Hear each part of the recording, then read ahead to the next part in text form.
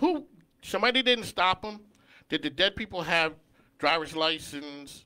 I just want to know how dead people are voting, sir.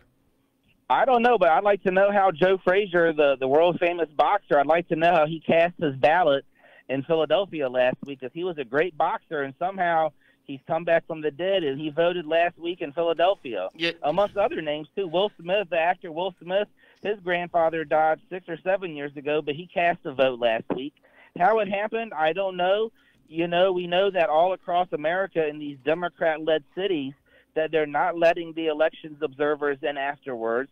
They're not being transparent as to how the results of the elections are being handled.